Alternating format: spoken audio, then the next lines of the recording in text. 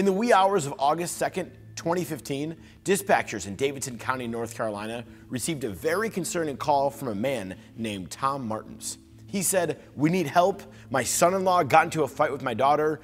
I intervened and I think he's in bad shape. We need help.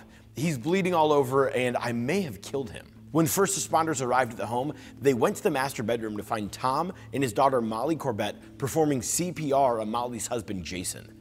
There was red fluid all over the floors, walls, and furniture. Jason was on the floor without any clothes on. He showed no signs of life. Paramedics took over and tried to resuscitate Jason, but it was too late. They pronounced him lifeless at the scene. Based on Tom's 911 call, there was no secret who did this. Officers took Molly and Tom to the police station for questioning. Tom, who was actually a retired FBI agent, said that he spent the night with his wife in Molly and Jason's basement. He claimed to have heard someone screaming in the middle of the night, which woke them both up. Tom rushed out of bed and grabbed his Little League baseball bat that he'd brought for his grandson and went upstairs to see what was going on. Tom told the police that he saw Jason wrapping his hands around Molly's neck in the master bedroom. He tried to get Jason to let go, but Jason told him that he was going to end Molly's life. He allegedly tightened his grip and dragged Molly towards the bathroom. With that, Tom started whacking Jason with the baseball bat. And he just kept on striking him until he was considered to be no longer a threat. Once her dad started whacking Jason with a baseball bat, Molly escaped her husband's grip and grabbed the paving stone from her nightstand that she tried to whack Jason with. So both Molly and Tom claimed self-defense, and their stories seemed to match up. Molly shared with the detectives that Jason was verbally, emotionally, and physically abusive. She said he gave her injuries that sent her to the hospital a few times, but didn't disclose what Jason did to cause said injuries. However, she did tell investigators that Jason purposefully would step on her left foot when he was mad at her, but he would say that it was an accident. After they were questioned, both Molly and Tom were sent home as the police believed it was clear that this was an act of self-defense. An autopsy was performed, and the examiner noted at least 12 hits to the same spot on Jason's skull from the baseball bat. This blunt force trauma to the head is what caused him to pass. It was so bad, his skull was technically crushed and his scalp had been ripped off from the skull. Here's a little backstory on him and Molly and how they met. Jason Corbett was born into a working class family in Limerick, Ireland. He was often described as ambitious, confident, and very kind. Jason married a woman named Margaret, whom he had 2 kids with, Jack and Sarah. When Sarah, who is the younger of the two, was just a few months old, Margaret tragically died from an asthma attack. Jason struggled to take care of both of his young children alone, so in 2008, at age 32, he set out to find a live-in nanny. He then connected with a 24-year-old American woman named Molly and flew her out to live with him and take care of his kids. Molly grew up in Knoxville, Tennessee. After graduating high school, she went to Clemson University but dropped out after getting mono. Molly went through several jobs and took a few classes at a community college but never got her degree. As soon as Molly met Jason, sparks were flying. Molly said that she found her purpose taking care of Jack and Sarah, and along the way, she and Jason fell in love. For Jason, his kids now had a mother figure, and it just so happened that Molly was a lovely, attractive person who made him feel whole again. By Valentine's Day of 2010, the two were engaged. Jason told Molly that she could officially adopt the kids as a part of their wedding ceremony, which was a pretty big deal for Molly. In 2011, the couple got married and moved to North Carolina, where Jason was transferred to a role at a packaging plant. Over the next few years, Jason and Molly's relationship started falling apart. It's hard to give both sides because, well, Jason is no longer here to speak for himself, but here's Molly's side of the story. So we already know that Molly says Jason was verbally, emotionally, and physically abusive based on her police interview. She claimed Jason apologized often, and his apologies always seemed authentic.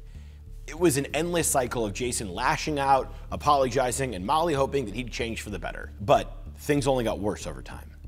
And both of Jason's kids, Jack and Sarah, told the police that their dad had anger management issues.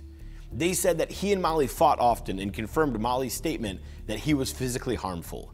Now, according to an employee from Jason's company, Jason didn't want to get a visa using Molly's citizenship because he didn't want her to have any legal grounds to maintain custody if they ended up getting a divorce.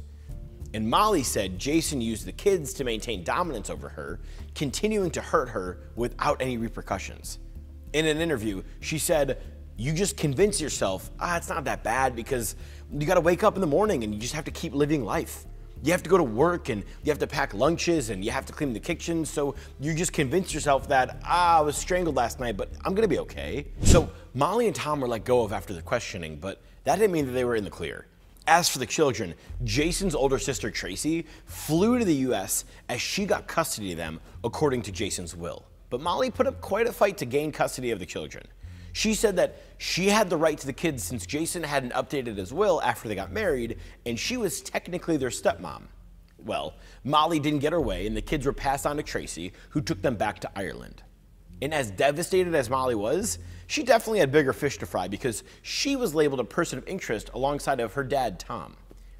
In January of 2016, Molly and Tom were charged with second-degree murder and involuntary manslaughter. They were absolutely shocked and still claimed self-defense. Right after the incident, Jason's family had cut off all contact with Molly and Tom. Jason's grave didn't even say anything about Molly, nor did they speak about her at his memorial. His sister Tracy was certain that Jason was slain out of spite.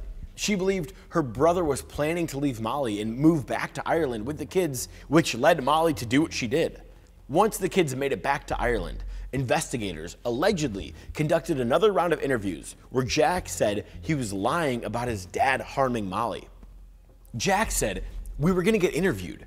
She was saying a lot of stories, making up stories about my dad, saying that he was abusive, and she started saying that if you don't lie, I'll never see you again." So Molly and Tom both went on trial in July of 2018. The prosecution pointed out how bad Jason's injuries were, basically saying over 12 blows to the head with a baseball bat and a brick, it's not considered self-defense. In their closing arguments, the prosecution accused Molly and Tom of waiting to call 911. By the time the first responders arrived, Jason's body was colder than it should have been if Molly and Tom really called immediately. This brought the prosecution to the conclusion that they waited to call so they can get their story straight. At the end of the trial, Molly and Tom were found guilty of second-degree murder, and they were sentenced to 20 to 25 years in prison. But that's not the end of this case. In 2020, the NC Court of Appeals overturned Molly and Tom's convictions. Now, as I mentioned earlier, Jack and Sarah first told social workers that Jason was physically and verbally harmful to Molly. The judge didn't mention this in the initial trial, which was something that the prosecution did push for as both kids allegedly recanted their statements. In 2021, the Supreme Court upheld the decision and demanded a retrial. Meanwhile, Molly and Tom were released on bond. And that, my friends, is the terribly conflicting case of Jason Corbett.